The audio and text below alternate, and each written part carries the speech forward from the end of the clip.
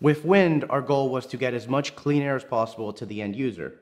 Our airflow comes in through here, gets cleaned by our purifier, and then comes out through the top. The first thing our airflow does is go through this filter. The goal with the filter is to have as little pressure drop as possible while capturing as many particles as possible. One of the ways to do this is to increase the surface area and make it as large as we could. To do this, we made pleats. These pleats are these triangular shapes that you see here.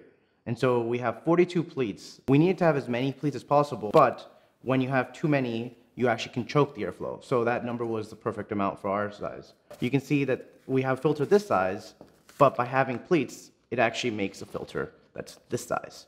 After the air goes through the filter, it then goes through a flow path which we designed to be as smooth and as large as possible to limit any effects that it would have on the airflow and any pressure loss that would come through.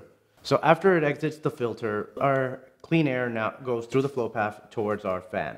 For the fan, we worked with one of the leading fan manufacturers in the world to custom design a fan that gave us a balance of power consumption, noise, and airflow, which was perfect for our design needs.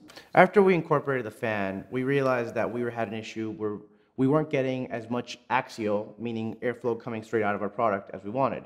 We had a lot of radial velocity, meaning outward velocity, and circumferential, meaning spinning velocity, that we wanted to extract and harness into axial velocity.